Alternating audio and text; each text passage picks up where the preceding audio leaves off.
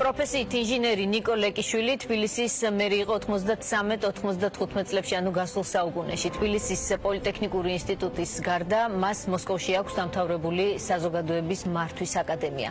მისი ბიოგრაფიიდან ჩანს საბჭოთა პერიოდის მაღალჩინოსნის წარმატებული კარიერა. პოლიტექნიკური ინსტიტუტის თბოენერგეტიკის კათედრა, შემდეგ იყო კომკავშირის თბილისის პირველი მაისის რაიკომის პირველი მდივნობა, კომკავშირის თბილისის საქალაქო კომიტეტის პირველი მდივნობა, რაიაკმასკომის თავმჯდომარეობა, კომუნისტური პარტიის თბილისის პირველი მაისის რაიკომის პირველი მდივნობა, საქალაქო კომიტეტის პირველი მდივნობა, უკვე დამოუკიდებელ საქართველოში კი დედაქალაქის მერის გარდა ის იყო პრემიერ-მინისტრის მოადგილე, ასევე იყო სახელმწიფო მინისტრიც.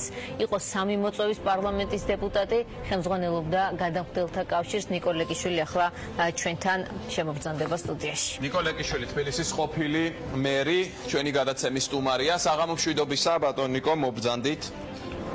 ეს არის დღევანდელ გადაცემაში მეოთხე მერი ჩვენი დედაქალაქის და საინტერესოა მასთან ინტერვიუ.